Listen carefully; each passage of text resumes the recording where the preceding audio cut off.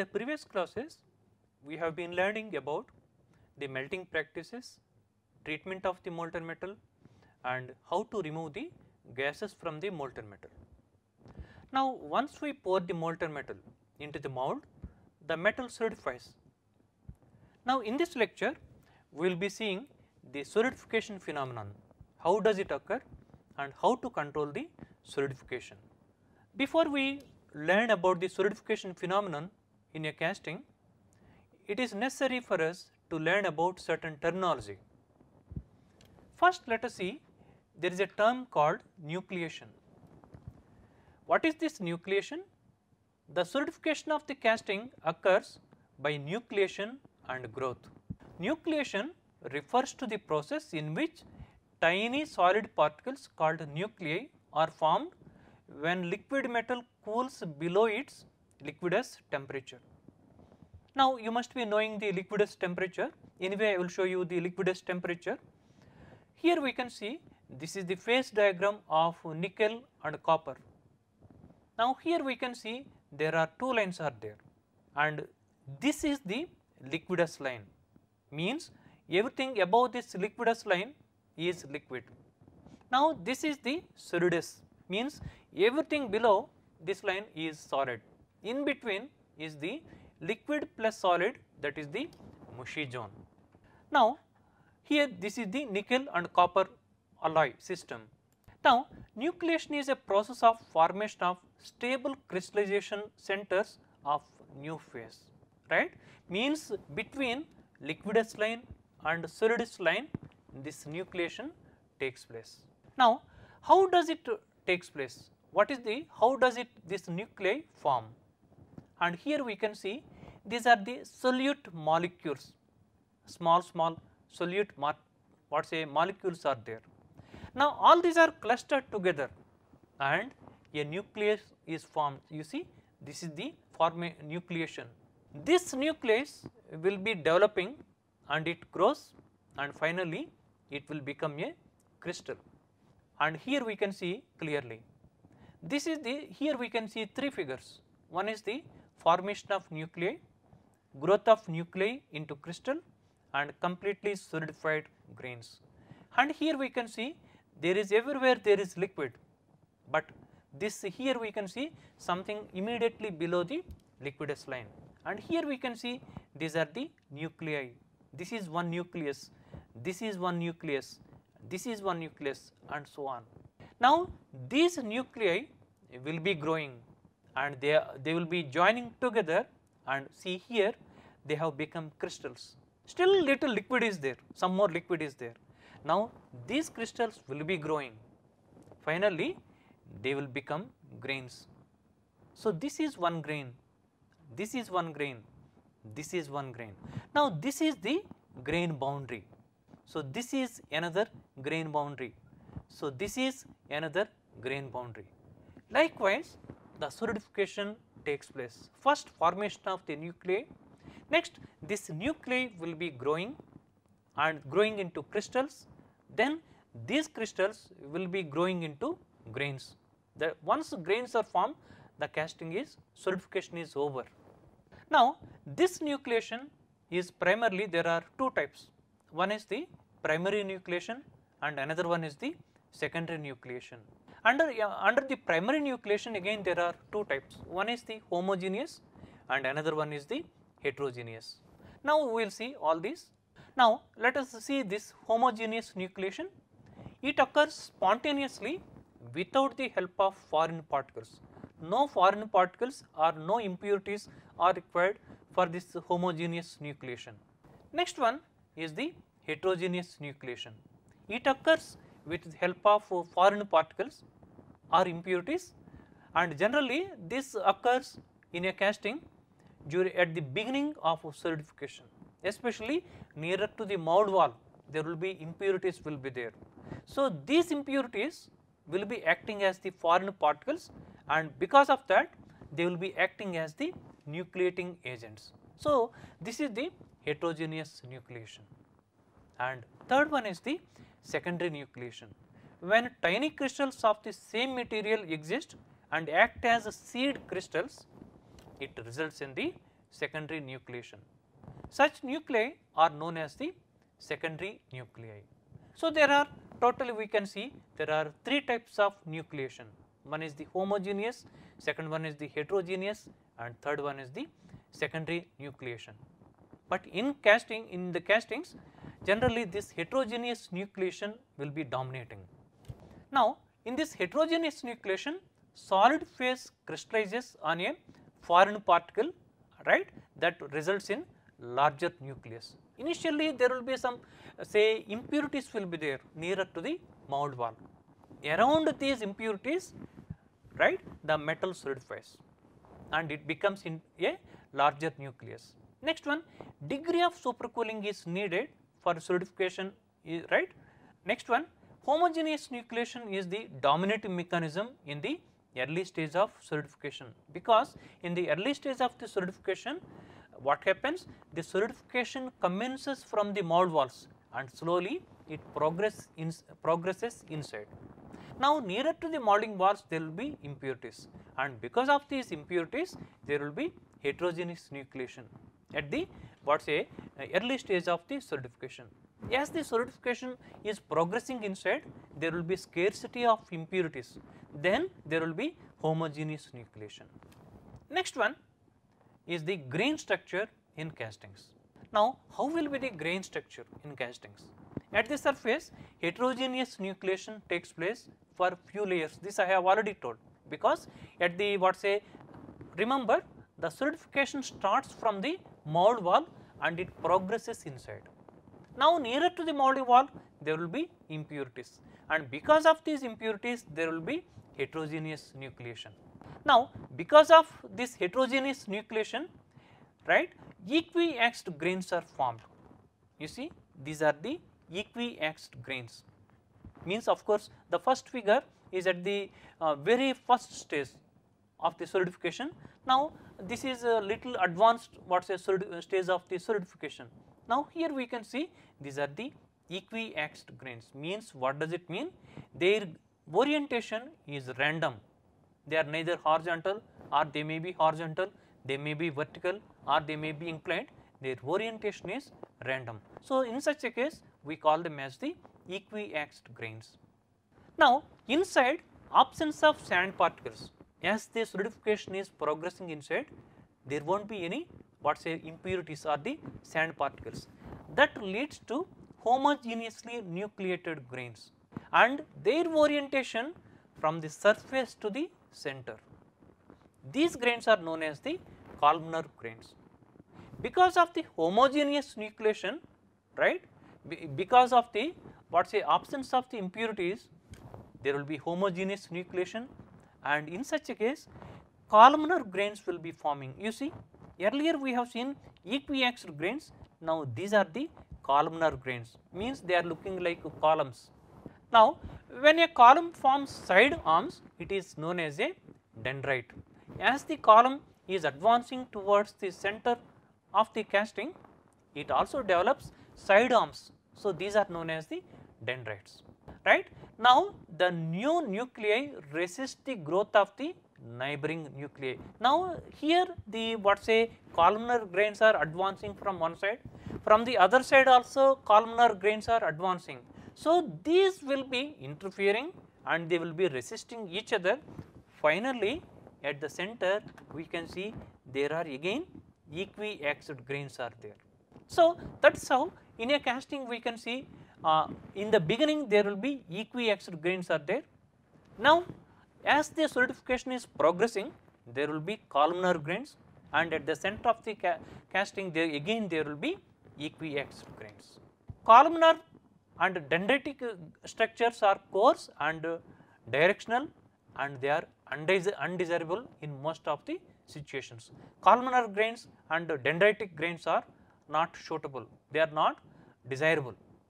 What is desirable is the equiaxed grains are desirable. Now, we need to change this. This is phenomenon. We have to control the solidification. Now, what we are doing? This can be changed in practice by adding nucleating agents which produce equiaxed grain structure in the entire casting. Just now we have seen during the solidification, at the beginning of the solidification there are impurities nearer to the mold wall.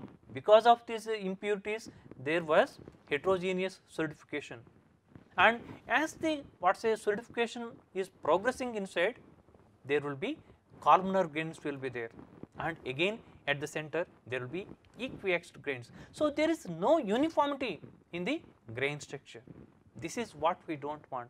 We want uniformity in the grain structures. That is why we intentionally add nucleating agents in the molten metal, so that these nucleating agents will be spread all over, not only at the mold wall, they will be spread all over the melt, all over the molten metal. So everywhere there will be heterogeneous solidification.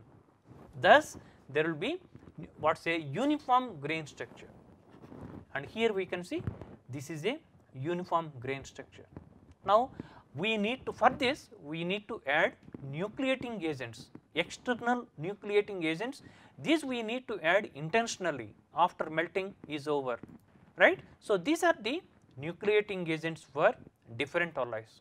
For aluminum alloys, nucleating agents are titanium compounds like titanium, right, Al3, right.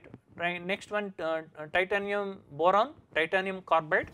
Next one, for plain carbon steel, the nucleating agents are aluminum compounds, and for stainless steel the nucleating agents are calcium and magnesium cyanates. For magnesium alloys, the nucleating agents are zirconium carbide, zirconium nitride and zirconium oxides, and for cast iron the nucleating agents are sulfur components. So these are the external nucleating agents which we add to the molten metal intentionally, deliberately, but at a very extremely small proportion, so that they will not change the chemical composition, but they will be changing the grain structure and they will be maintaining a uniform grain structure. That is the purpose of the adding nucleating agents. Now there will be three basic types of cast structures in the castings. One is the columnar dendritic, equiaxed dendritic, third one is the equiaxed non-dendritic. Now let us see the first one. This is the columnar dendritic, means the basic structure is like a column, but to that column there will be side dendrites are there. Second type is the equiaxed dendritic, means these crystals have random orientation. They do not have uniform orientation like the first one, but again though they have the random orientation, still they have the dendrites. So this is the equiaxed dendritic structure. And the third one is the equiaxed non-dendritic structure, means here there are grains are there, crystals are there, they have random orientation and they do not have dendrites, and this is an ideal cast structure. Now solidification, let us see the solidification of a pure metal. So this is the solidification structure of a pure metal, crystallization of a pure metal. Now here we can see the x-axis is the time and y-axis is the temperature, right. So as the time progresses, initially we may pour here, this is the pouring temperature, slowly it cools down, and this is the crystallization temperature. Here this is the place where crystallization starts. In fact this is the freezing point. At the freezing point actually the crystallization is supposed to start. What happens is an undercooling is required, right. Crystallization and freezing in a pure metal occurs at constant temperature. So this is the freezing point. At this freezing point or at this freezing temperature, crystallization takes place. However, undercooling is required in the beginning to initiate the phenomenon of crystallization. Here we can see this is undercooling. Because of the undercooling, the crystallization will be initiated. Now at a constant temperature, right, the crystallization takes place, and once the crystallization is over, once this crystallization is completed, grains will be formed, then the casting is fully solidified. Now here it is the solid cooling. So, this is the solidification of a pure metal. Now, a crystal nucleated at the mould wall grows first along the mould surface until it comes in contact with adjacent crystals that are also growing along the mould surface. Now, here we can see this is the mould wall, this is the mould wall, this is one crystal. Now, how does growth takes place? In which direction it will be growing? It will be growing towards another crystal, means along the mould wall, you see, until it meets the next crystal, until it comes in contact with the next crystal, it will be growing. So, that is the direction of growth of the crystals. Then what happens? A solid skin is thus formed, which then grows perpendicular to the mould wall in a stable manner with a smooth, flat, solid liquid interface. This is called the planar mode of solidification. Now, what happened? Here there was one crystal and here there was one crystal. Likewise, there will be more crystals. Every crystal will be growing, moving and growing along the mould wall, and they all will be joining. A skin will be formed. Once the skin is formed, then this skin will be growing perpendicular to the direction of the mould wall. Until then, they are growing in this direction, parallel to the mould wall. Now, a skin is formed, you see, once the skin is formed, it will be growing perpendicular to the mould wall. So, this is known as the planar mode of solidification. Factors altering planar mode of solidification of pure metal, there are three factors. One is the absorption of gases, second one is reaction between crucible materials, and the third one is the presence of impurities or alloys. When crystal grows, the actual temperature of the liquid may rise due to evolution of the latent heat. So, that is what we can see, right, in this picture. Growth of crystal along the mould wall is stopped at some stage and secondary arms of primary crystals grow inside the liquid. And here we can see this is the initial, this is at the early stage of solidification, this is the primary crystals, all are growing parallel to the mould wall, then a skin is formed.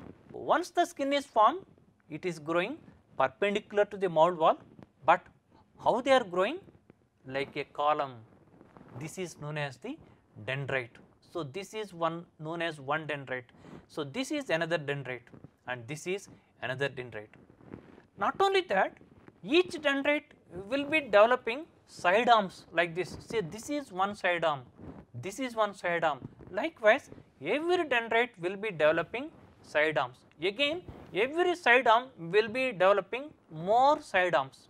Now, the resultant tree-like structure is known as dendritic structure. Now, let us see the dendritic growth. We have seen the crystals grow like dendrites and there will be a dendritic structure. Now, let us see the dendritic growth.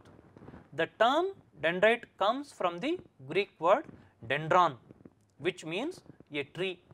Almost all freshly crystallized alloys are composed of many thousands, even millions of dendritic crystal all stuck together.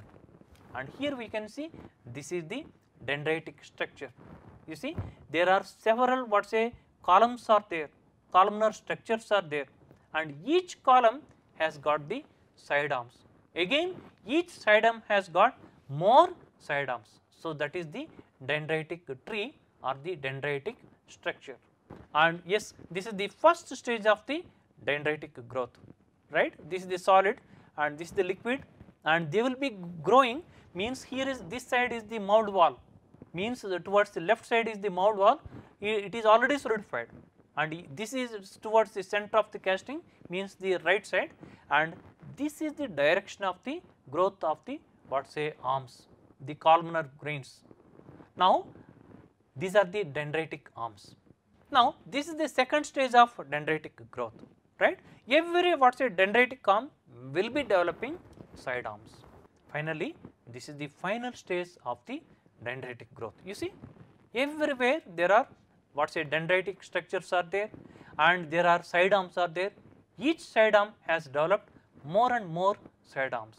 Likewise, they all will be what say covering the entire mold. Finally, they will be joining together, and this is the typical dendritic structure in an alloy. You can see so many dendrites are there, so many side arms are there.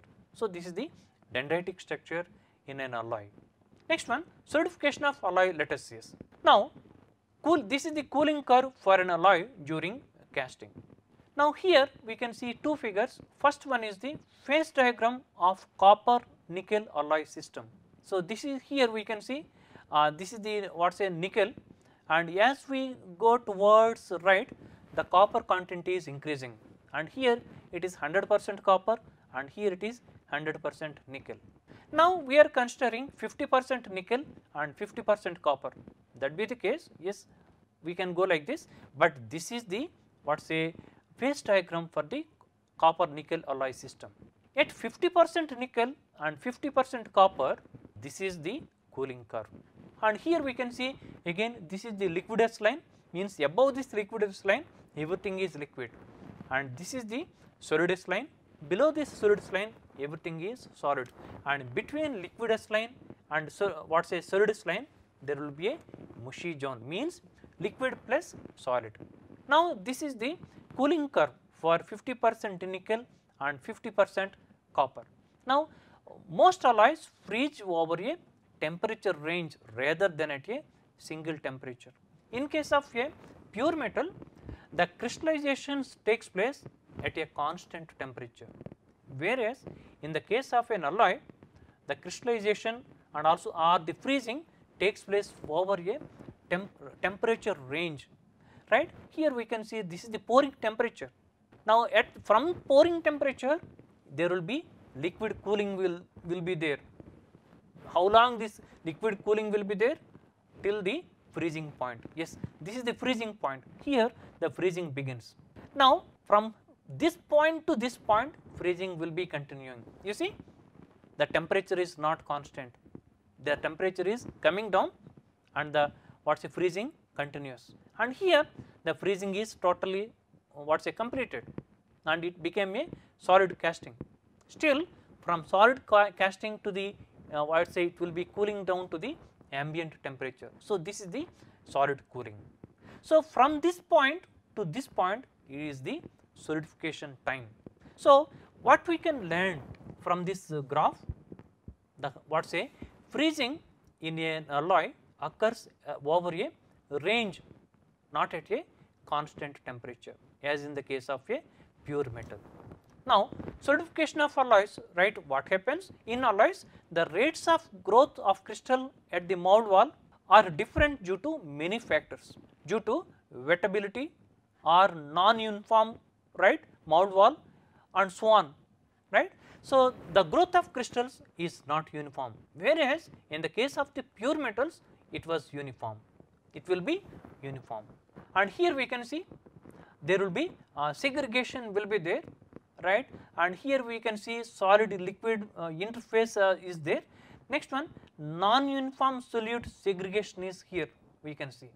Likewise, there will be preferential growth will be there, right. The rate of segregation of solute will also be different in different areas of the interface, and because of that you can see the solidification will not be uniform, and here we can see more solute segregation is there and there will be preferential growth will be there.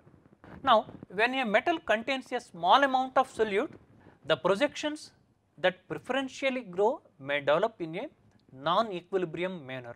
Next, as the solute concentration increases, the plane and smooth shape solid liquid interface of pure metal will progressively develop into more extreme morphologies termed as nodes, cells and dendritic structures. Now, here we see a what's a one case study, right. The solidification patterns for grey cast iron in a 180 mm square casting, right. After 11 minutes of cooling, dendrites reach each other. You see here the right, but the casting is still in mushy zone throughout. It takes about 2 hours for the complete solidification. Now here what happens? These are the dendrites in the initial stage, maybe after 8 minutes. After these dendrites will be growing towards the center. At the same time, from the other side also dendrites will be growing. They all will be growing in the opposite direction. Yes, after 11 minutes they have met one another, right here. Now what happens? There will be more side arms will be there. Side arms and more side arms we can see here. Finally, nearly after 102 minutes, this mushy zone has completed, has come to an end, and there is complete solidification. Next one, modes of freezing of alloys. There are 3 important modes of freezing of alloys. One is the freezing at constant temperature by precipitating simultaneously 2 or 3 phases. These alloys are known as eutectics. And the second mode is start and complete their freezing as solid solutions. These alloys are known as eutectoids. There is a difference. And the third mode is a solid phase and a liquid phase will together form a second solid phase at a constant temperature. These are known as peritectoids. Now let us see this one by one. Let us see the first mode of freezing. Freezing at constant temperature by precipitating simultaneously 2 or 3 phases, and these are known as eutectics. Now the best example is in the aluminum silicon phase diagram, when the silicon proportion is 12.6% and when the temperature is 577 degrees, liquid phase directly transforms into solid phase without passing through any mushy zone. I will show the phase diagram. Yes, this is the aluminum silicon phase diagram, and here you can see this is the liquidus and again this is the liquidus. Above the liquidus everything is liquid and this is the solidus. Below the solidus everything is solid. Now here we can see this is the mushy zone and here also we can see mushy zone. So generally when an alloy is solidifying, right, first there will be liquid cooling, then it reaches the liquid line, then after that it will be passing through the mushy zone, means there will be liquid and solid, then finally it will be crossing the solidus line, finally there will be complete solid. Now in this case let us see when the silicon proportion is 12.6% and when the temperature is 577 degrees centigrade, you see this point, what happens? Here it is liquid, above this point everything is liquid. Now if you cool below 577 degrees centigrade, it solidifies, there is no mushy zone, right. So that is how it is freezing at constant temperature by precipitating simultaneously 2 or 3 phases. So these are known as the eutectics. Now let us see the second case, start and complete their freezing as solid solutions. These are known as eutectoids, and the best example is in the aluminum in the iron carbide phase diagram, when carbon proportion is 0.68%, 3 phases, they are ferrite, austenite, right, plus cementite react at 738 degrees centigrade and form alpha ferrite, a shape similar to eutectic reaction. These are known as the eutectoids. There the phase diagram will be similar to the eutectic phase diagram, but in the case of the eutectic phase diagram, just above the eutectic point everything is liquid, below the eutectic point everything is solid, like a V shape. Here also we can see like a V shape, but the phenomenon is not similar, there is a difference. What is that? Let us see. Before that, let us learn about the the terms which we have come across in this case study. One is the ferrite. Ferrite or the alpha iron is the low temperature form of iron. It has a body center cubic structure and has up to 0.035% weight of carbon dissolved in solid solution. It has a BCC structure, you see, means very little amount of carbon is dissolved. Second one is the austenite. On heating pure iron, right. On heating, pure iron changes into austenite or gamma iron at 914 degrees centigrade and switches from BCC structure to FCC structure. Pure austenite is stable at up to 1391 degrees centigrade, right. Gamma iron, that is the FCC, having FCC structures, contains up to 2.1% weight of carbon dissolved in solid solution. So, it has a FCC structure. Next one, pure austenite is stable up to 1391 degrees centigrade when it changes back to another BCC structure. Delta iron, right, before melting at 1530 degrees centigrade. Next one, cementite is iron carbide, a compound at the right hand edge of the diagram. Now, let us see the case 2. Start and complete their freezing as solid solutions, right. This is the iron carbide phase diagram. Now, let us consider this case where the carbon content is 0.68%. Now, you see what happens here? Start and complete their freezing as solid solution. Now, here what is this? This is the austenite, means it is a solid.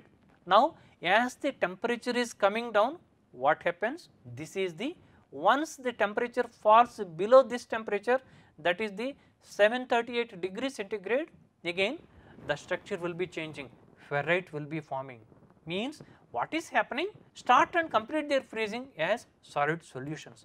We can see only solid solutions before the final solidification. So, this is the second case. Next one, let us see the case 3. A solid phase and a liquid phase will together form a second solid phase at a constant temperature. These are known as peritectoids. For this, the best example again is the iron carbide phase diagram. When the carbon content is less than 2%, the solidification is as follows, right. From liquid to liquid plus austenite, again from liquid plus austenite to austenite, and from austenite to ferrite. Again, this is the iron carbide phase diagram. We can see here, when the carbon content is say at about say 1.2% or so, what is happening here? We can see different phases will be there, from liquid to liquid plus austenite. So, this is the liquid and this is liquid plus austenite. Again, from liquid plus austenite to, it is going to, it is becoming austenite. From austenite, it is becoming austenite plus, we can see austenite to ferrite. So, this is the ferrite. Likewise, what is happening? We can see there will be solid, what say, phase will be there, right. A solid phase and a liquid phase will together to form a second solid phase at a constant temperature. That is the exact phenomenon taking place in the case 3. Now, let us see the problems associated with the solidification. These are the 3 problems: shrinkage defect, hot tearing and evolution of gases. Now, the shrinkage defect we have already covered earlier, and we have seen how to design a razor to take care of the shrinkage defect. Again, let us review the causes for the shrinkage defects. One is the insufficient size of the razor. Second one is the improper location of razor. Third one, casting design, and fourth one is the progressive solidification. Now, these are the causes for the shrinkage defect. One has to design the razor sufficiently large so that it can feed the casting throughout the solidification process.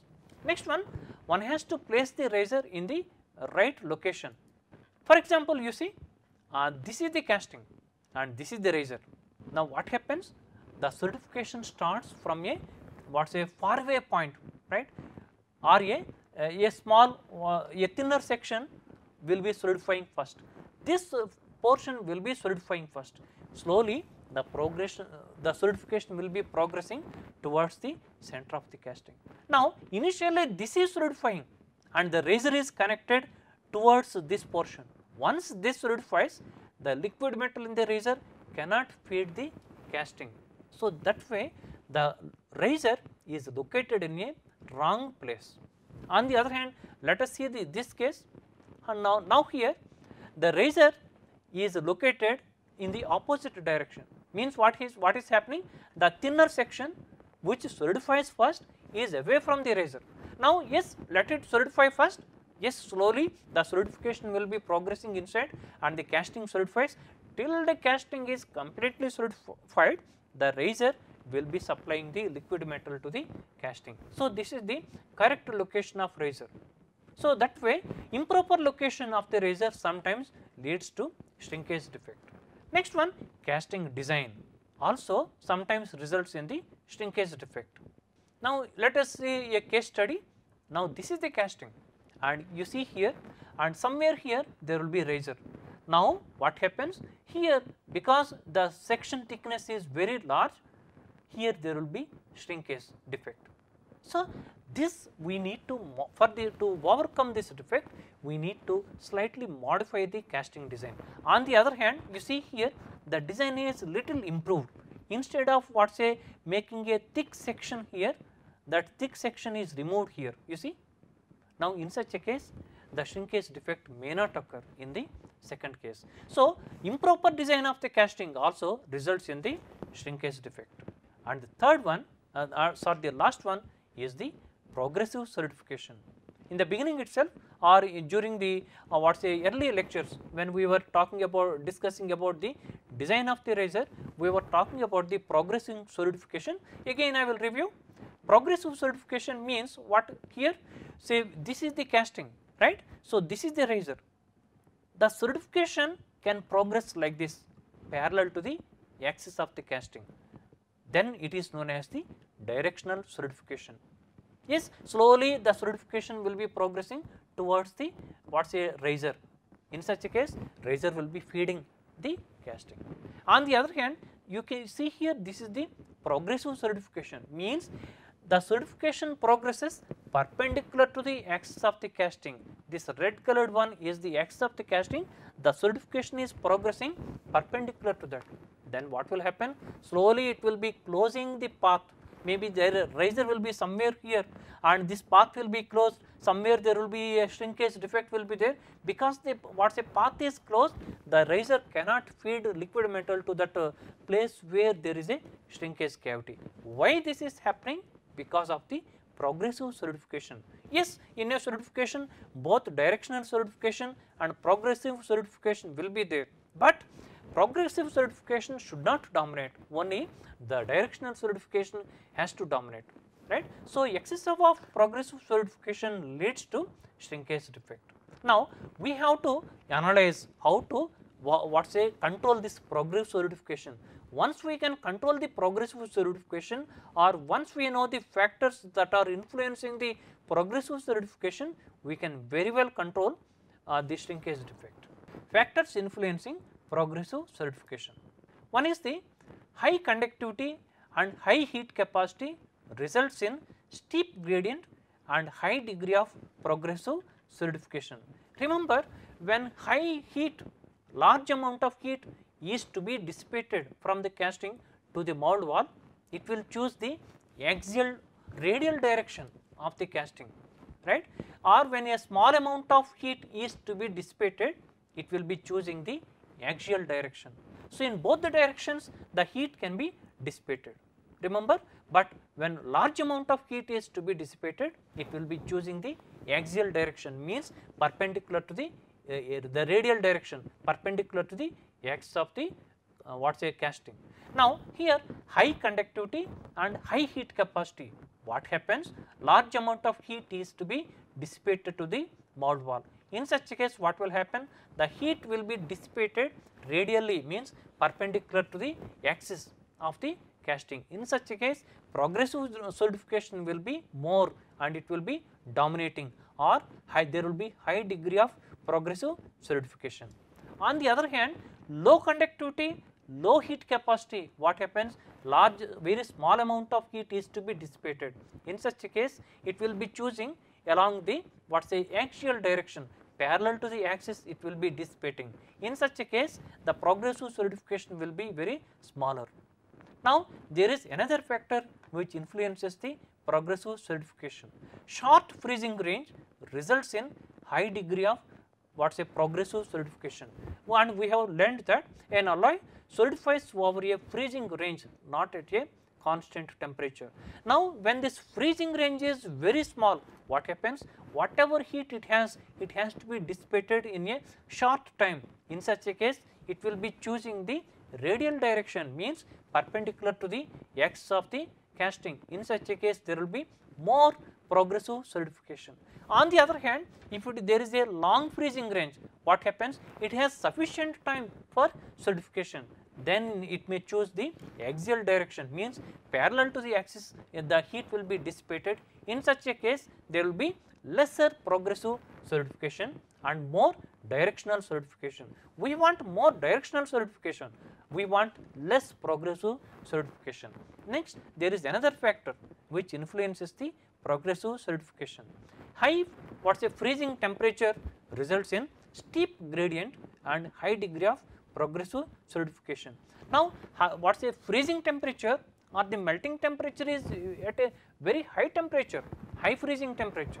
Then what happens? From such a high temperature, it has to cool down, means the ambient what is the difference between the high pouring temperature to the ambient temperature? There is a steep gradient is there. Because of that, more heat is to be dissipated to the mould wall. In such a case, it will be choosing the radial direction perpendicular to the x of the casting. In such a case, there will be high degree of progressive solidification. On the other hand, let us see this one. Low freezing temperature results in mild gradient and low degree of progressive solidification. Here the liquidus and solidus line are not very high. Here they are at a very high temperature, liquidus line and solidus line, you can see here, and here they are at a lower temperature, means the gradient is not a steep gradient, it is a small gradient. Because of that, lesser amount will be dissipating to the mould wall. Then in such a case, it will be choosing the axial direction parallel to the x of the job. In such a case, there will be more directional solidification and less progressive solidification. Next one is the hot tearing.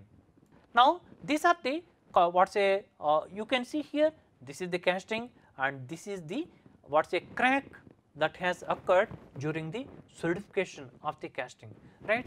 And there are reasons for that. One is the differential contraction, next one chemical composition, and long freezing range are the causes for the hot tearing. Right here inside we have kept a core, because of that there was differential contraction. Next one is the chemical composition. We know that the cast iron and the steel, they contain extremely small amount of sulfur, maybe 0.06%, right? So that sometimes that will be useful, it improves the machinability, but if this sulfur content is more, it can cause cracking to the casting. Next one, long freezing range also causes hot tearing. Next one, evolution of the gases. So this is another problem associated with solidification. Now, what are the sources of gases in molten metal? One is the atmospheric humidity, second one is the wet metallic charge, third one is the wet furnace lining, fourth one wet foundry instruments, next one wet fluxes and other consumables, next one furnace fuel containing hydrogen. So these factors will be influencing evolution of gases in the molten metal. So in this lecture we have seen the solidification phenomenon and the crystallization, grains, and the complete solidification we have seen, and we have seen the solidification phenomenon of a pure metal, the solidification phenomenon of an alloy we have seen, and also we have seen the factors influencing progressive solidification and also the directional solidification, and the other problems we have seen like the hot tearing, shrinkage defect and the gases. And in our next lecture we will be learning about the shakeout, fettling and finishing of the solidified casting. Thank you.